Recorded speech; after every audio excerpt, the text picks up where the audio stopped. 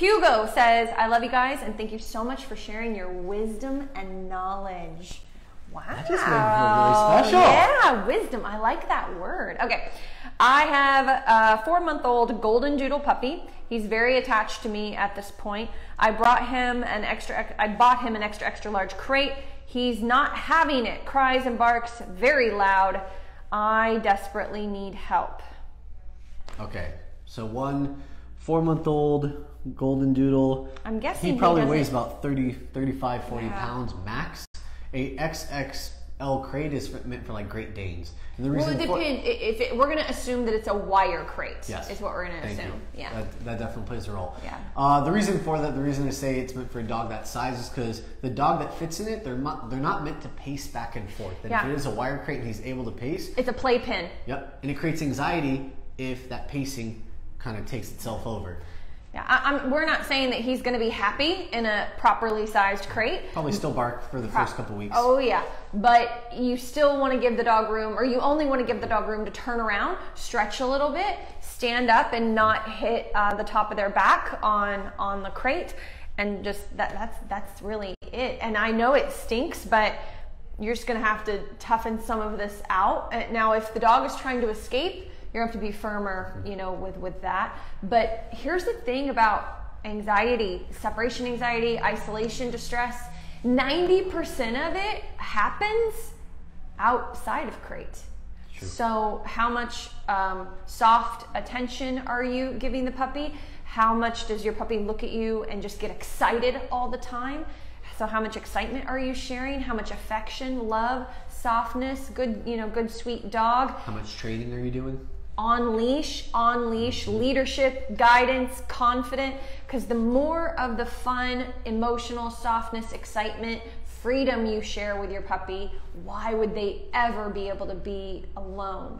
Now, there is a genetic factor too. I'm not saying that like you did this by being too soft. That's not what I'm saying. We come across tons of dogs that are genetically predisposed to having this type of anxiety when left alone. We just want to make sure you don't nurture that accidentally outside of crate. So I'm gonna bring up my ratio. Oh, your ratio. Do your ratio. I love my ratios. All right, guys. So his numbers, the numbers guy. I like the numbers. Something about the numbers. Just it rings to certain people. Minute tends to ring to it really well because that's what our brain triggers to very quickly. So I'm gonna give a ratio for you just because you're already getting a lot of anxiety in the crate, and the climate that we're in, COVID, means we're probably spending a lot of time with our dogs. I don't know if you're home for work. If you are, it means that your 4-to-1 ratio, 4 times train, 1 times affection, means that you are predominantly training or working with your puppy in some way. That doesn't mean leash, come sit down, stay all the time. Even existence work is a form of training. Place cot, place bed, whatever you have. Tethered to you, the leash. Tethered to you on the leash, or hanging tethered out. to. But not allowed to touch you. Yeah. Like if you can't do place yet with your puppy, you can do the existence work he's talking about, but your puppy's not allowed to come into your space. I call it supervised separation. It basically means that you put them in an area. Some dogs don't do well in the playpen. They might just bark because there's this barrier that they can't get past that leads to barrier frustration. But you could even tie them to the leg of your desk and just kind of have that on the harness. I prefer not on a flat collar unless, especially if they're doing a lot of pulling and frustration, because it can lead to more of that. But all that existence work and that training, that's what helps your puppy default to that training mentality rather than this need for affection, always trying to be right next to you. Now you can't just do the back tie. Like there's about 20 things you need to be doing. I mean, the other stuff is the training, of course, but covering crate, white noise machine, playing TV, dark room, get them on a schedule. I mean, I would do some diving, Google diving of separation anxiety, because there's a lot, unfortunately, that you need to do. We could easily do a couple of hours on that question right there. And I know a question you're thinking about before we move on. One thing you're thinking about is, do I have to take back this XXL crate that you probably spend about 70, 80 bucks on? Not necessarily, but you can put a divider in it. Most of them come with a divider. You can also buy one on Amazon, whatever brand your crate is, type that in, click in divider, and then you want to make that crate so if your dog is this big and your crate is this big, you want it to be about this big so your dog's that big. You want a circle into a down, not pacing. back and forth. But here's the kicker. Whenever you have that divider up, if your puppy can see through that divider, that still creates barrier frustration. That can happen with the playpen too. You need to put something behind it. I usually say a big piece of cardboard. If you have a TV or you go to like Best Buy and you go behind there, you'll usually have those TV boxes, really, really thick cardboard. Cut it down, put it behind that crate, or even put like a comforter or something. You just need something, no, the comforter he'll pull through. Yeah, you just need something to fill that space. That empty space when you use a divider. Did you know that that's like the only thing in the whole world that you taught me that I didn't already know? You're welcome. Thank you. Imagine how much I've actually taught her. She just didn't realize. No. I know it all. That's the one thing. That is the one thing. Give me some hearts, guys. Come on. All right. Keeg says hello. I was wondering. It was wonderful. I was wondering if you could help me with some advice on what breed of puppy to get. I like this question. Medium to large dog. Already have a cat that is dog savvy. Thank you for putting that. We're very active, live near the beach, but we both work full time. There are occasional days where our dog might need to be alone for 8 hours. I'm paraphrasing. We want to put in the time and effort to training, but we want something that's, intelligent, placid. If such a breed exists, what would you suggest? Cavalier King Charles. But that's not a medium. That's what I thought too. But that's not a medium to large breed. And That's I have a medium. butt. I have a big butt though. I have a big. Well, I do have a big butt. But I also have a big butt. So Ricky laughs at that one. If I had said that, I would be like you're not in the allowed. office right now. You're not. You're not allowed to say things like that. You just keep your mouth shut. Okay. Finely tuned. So here's the thing about a puppy. If you were to get a puppy, the first 2 years that you own that puppy and you're gone for 8 hours a day, you will have to, I shouldn't say have to, that's unfair, but I personally think that you should get a dog walker or pet sitter to come to let the dog out, at least for potties, or your potty training is going to take months. Now there's hundreds of years of dogs being alone, puppies being alone for 8 hours, but that's different. They're usually outside in a pen. They go to this corner to potty and you clean it up when you get home, and then the rest of the pen they naturally usually leave alone. It's a very different lifestyle. If you want this puppy in your house, then that 8 hour stint is going to be really hard the first 1.5 to 2 years that they're alive. So I do want you to keep that in mind. But otherwise, there's no problems with training a dog to be alone 8 hours, even in crate. Sometimes you might get a puppy that's not good at holding their potty, and you'll just kind of have to see. All dogs are different, but most of the dogs can, by around that 3-4 year mark, they can get into a groove with that, as long as you don't get, a crazy breed. Do you have any other suggestions breed-wise? I like that you mentioned, she kind of mentioned the old school mentality of if the dog's basically just in the backyard all the time, they pee in a corner, that you come home to clean it. That old school mentality, those dogs didn't live in the house even when the owners got home. So if or very little. They Yes, they actually had a job and then they came in at night. That's another difference too. So if you do want the dog to be an inside home dog, which is what house dog, like most of the dogs that we have now, you do have to train them with the crate. You have to train them how to be in the house. Yeah. They need rules, they need structure, they need boundaries. But yeah, I also agree with getting someone to come in at the 4 hour mark, and it might even take you a while to build up to that 4 hour mark. It takes our dogs in between 3 to 4 weeks of constant crate training every single day, being with us before they actually learn how to hold it for 4+ hours. We're not being very helpful though. What is a breed? Maybe a duck-tolling retriever? I said Cavalier King Charles. That's not what they wanted. Duck-tolling, look up duck-tolling retriever. Maybe a Springer Spaniel if you don't go to like a breeder that breeds them for hunting hardcore. Go to like a family Springer Spaniel breeder. Cocker Spaniel. English Lab, easiest one. Lab? Yeah. Are you don't crazy? Don't get American Lab, get English. 8 hours? Are you nuts? Yeah. Labs are lazy. They save all their energy for when you get home. Yeah, after 2 years of HE double hockey sticks of nuttiness. I think labs are great. Yeah, but you train. Okay, we're not. Clearly, we have a difference of opinion. Family dog, you guys can get away with the lab. But yeah, they're going to be a little bit crazier. I'm thinking of Molly right now. We got a dog named Molly who's literally been asleep on the cot for 4 hours. So. Yeah, and how many labs do you come across that's like that? She's a unicorn. She's a unicorn. Exactly. He admits it. Okay, let me get through my other long one. Can I tell you a comment from TikTok? Yeah, Please, comment from TikTok. They've already trained our 3-month-old to walk on leash. Thanks so much for all the tips. Yay, you're so welcome. I love it. I love it. Thank you so much for watching. Lisa think I can. and being a good, consistent follower. Okay, Harley and Braxton, I've got a question for you. My daughter, 11-week-old puppy, comes to stay at my house. She always poops in the crate with even less than 30 minutes. Never does it at her own house. Any advice? That was their old question. They have a follow-up. Oh, so we answered this one? Yeah, a couple cool. weeks ago. All right, new one. So my daughter has a hound mix now. Oh, okay. So now this 11-week-old is 6 months old. They live in an apartment, has a lot of dogs, lives with a dog and visits me. She's great. He is great. However, when on walks, he sees another dog or occasionally even people, he barks and sounds mean. How do I stop this behavior? One, you want to get control of the head. Two, does he do it when he's with the other dog at home? Because if you have one dog, like as the trigger dog, he's just reacting to that trigger dog and it builds a bad habit. Yeah, agreed. And we've answered this question a lot on previous episodes. So you could probably, and the actual questions, if you go to our IG, Instagram, TV icon, IGTV. there's actually questions listed out, and I would honestly listen to all of them because there's going to be nuggets from each one. Yep. That you can pull from. My main thing is with a 6-month-old dog, I want to get rid of food to try to distract the dog.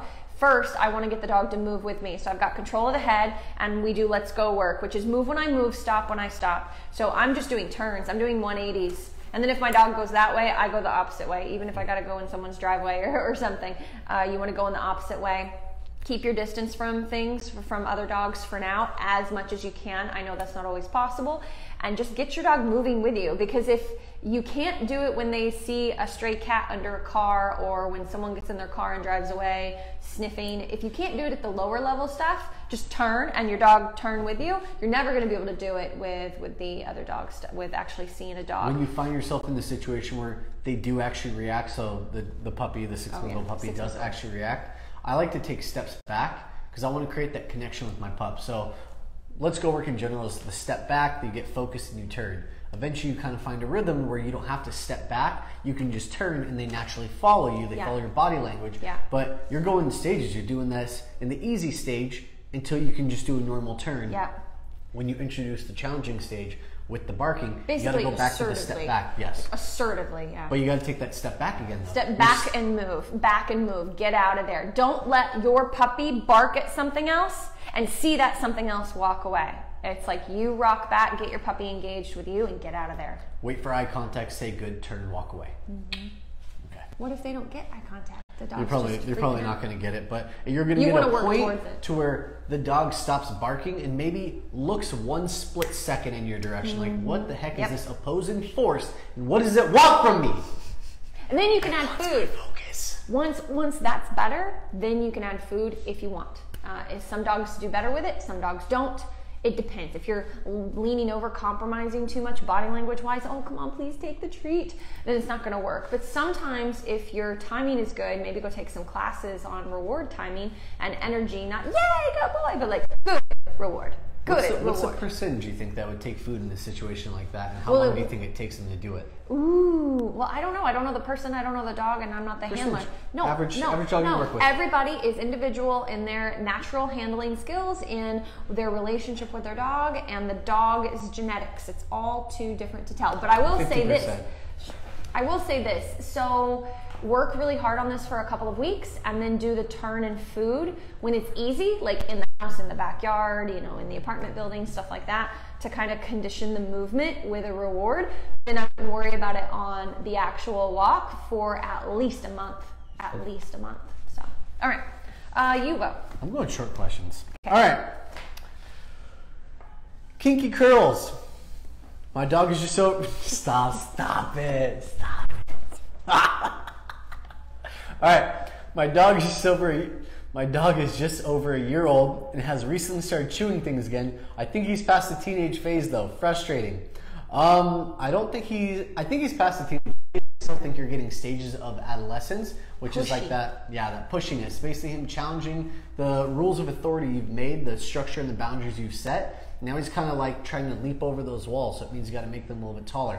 Go back to your not necessarily basics, because basics is like woo, sit, yeah. But go back to more of the like come, sit, good. Less of the Harley, come, good job, sit. Firm it up a little bit. Get more focus, use your leash, maybe have them drag around the leash a couple weeks in the house. That's what I was.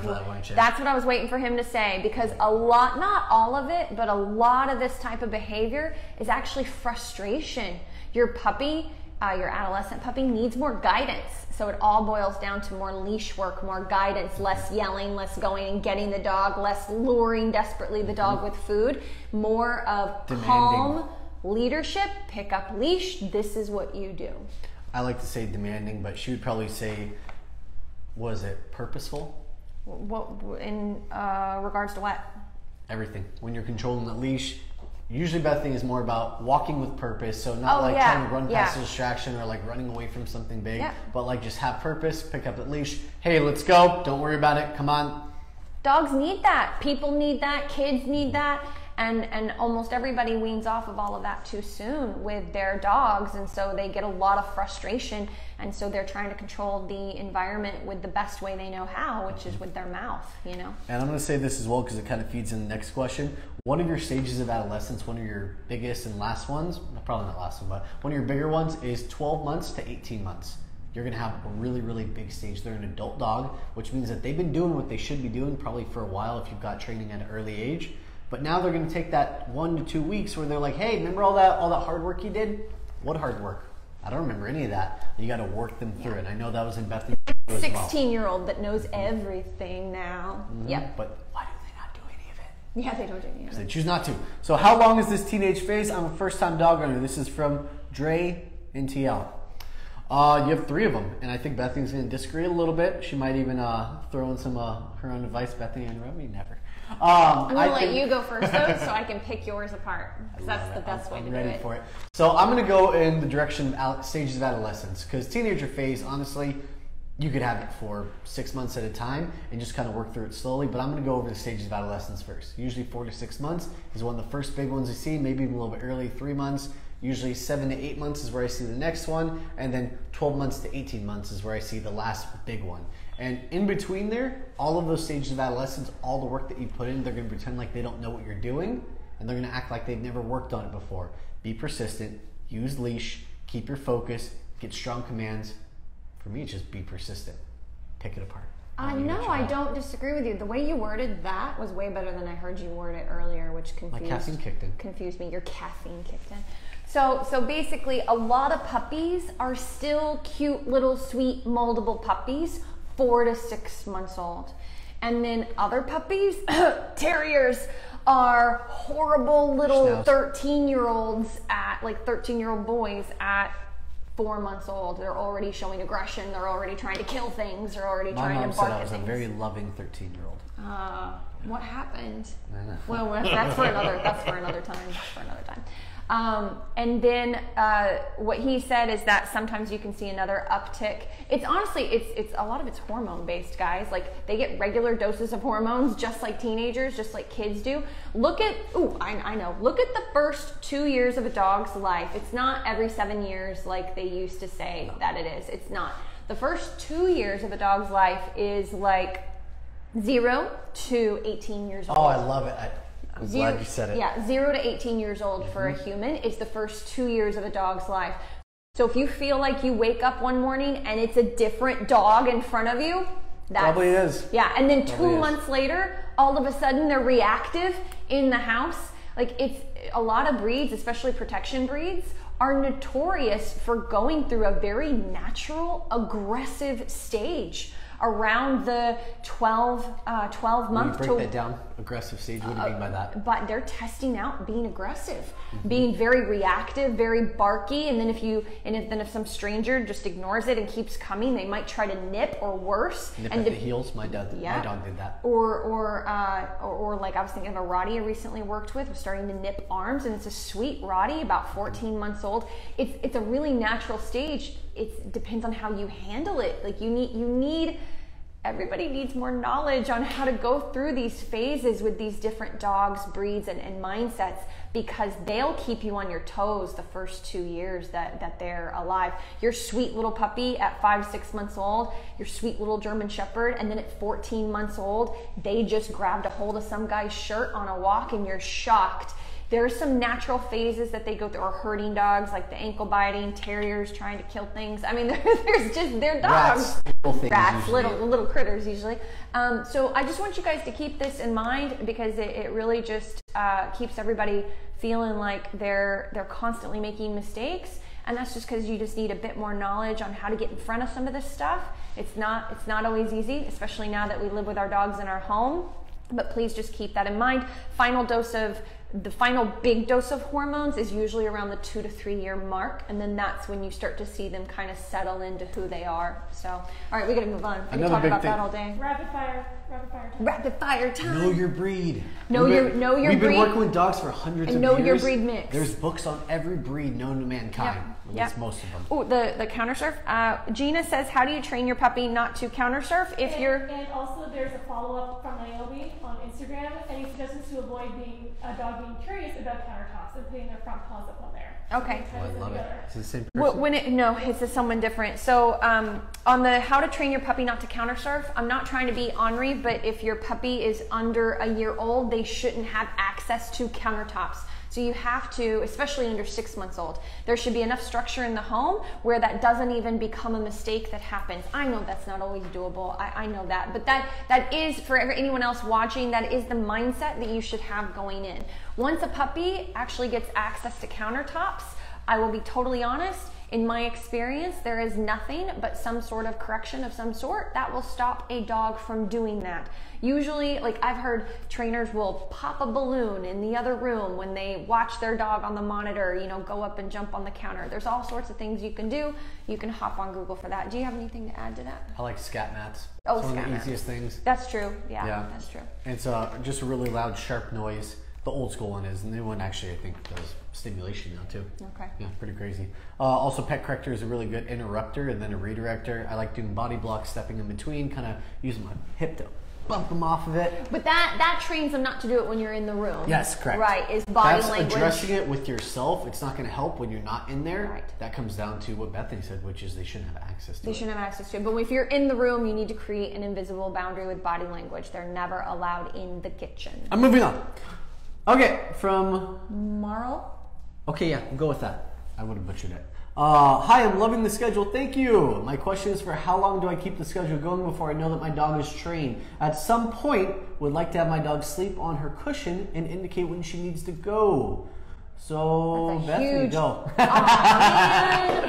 All right. Mine was going to be way more harsh. Your dog is training never stops. I just had I have a 10-year-old dog right now that we had a thunderstorm the other night, and he's been a mess the last few days, and I've had to go back to more structure and more crating and calm crate patterning and no couch and no spoiling, and it's pain.